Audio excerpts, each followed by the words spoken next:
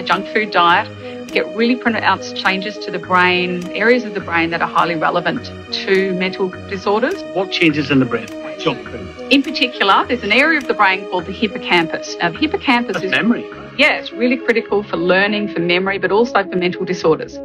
Now, the thing that seems to really help the hippocampus to grow and to function is a protein called BDNF.